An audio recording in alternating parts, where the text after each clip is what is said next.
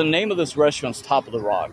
So having sacrificed everything out before, having lost everything, now to restart over in my life, I'm more flexed up and I'm winning in my life. And it's not to brag, it's not to be materialistic. Materialism ain't shit, okay? So putting off all ego or whatever humanistic, materialistic bullshit aside, obviously I am a spiritual being having a human experience, not a human being having a spiritual experience. So with that being said, it's just amazing to collect the vibe, the energy, the synchronized and aligned attunement of your spiritual aura and your sanctuary within yourself to go out into the world and enjoy something beautiful and remarkable like this. So when I say Top of the Rock, this name of this restaurant is like Top of the Rock. So I had to sacrifice everything just to be reborn. Now I'm actually flexed up. Now I have everything, but I still feel empty. And depression is no joke. So I'm raising advocacy and awareness for it. I was told today that I should be ashamed of my emotions. Look, listen, you should never be ashamed of your emotions, your individualism. Be proud, be loud for who you are, and embrace your authenticity, embrace your realness and the rawness and the core of your individuality. And that's the only way that you'll win in this life. That's the way that you find and celebrate your own happiness, your own independence, by not just by flexing up on your haters, but proving everybody wrong. Not just that, but the only thing you got to prove is prove everything to yourself. You ain't got to prove nothing to nobody else. And I come up from the hood, from the projects. I left Section 8, boy, I got to come up from the hood life, and look at me now, like I'm glowed up, baby. I'm glowed up because I believe in myself. Mindset is absolutely crucial in everything.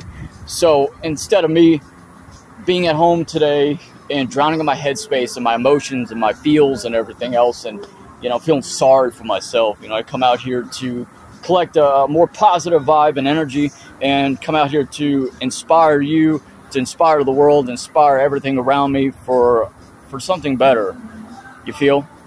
And the most important thing in this life is to celebrate your individuality, to celebrate everything for who you are, what you stand for. As long as you do right by others, like myself, it's people like myself who are authentic and real. We share our generosity and kindness with the world, and therefore, as a result, we get fucked over in the end. But, I hate for anybody else to have to go through that in life. And the most important thing that you have to consider in your life is to embrace your authenticity. As long as you know who you are, ain't nothing in this world could ever stop you. Look at it. It's ironic because I'm on top of the rock. I'm on top of the pyramid of life, of human existence, mortality.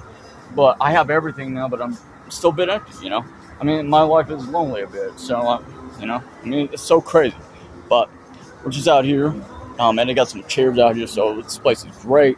This place is popping. So I love it.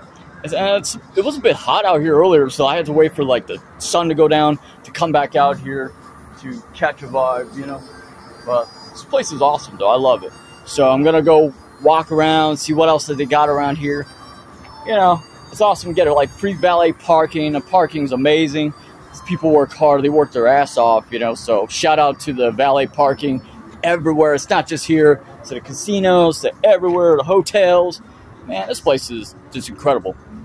But never be ashamed of your emotions. Be proud of who you are. And don't ever allow anybody to tell you otherwise. And anybody guilt trip you or gaslight you for being the authentic yourself. So that's what we're doing out here. See ya.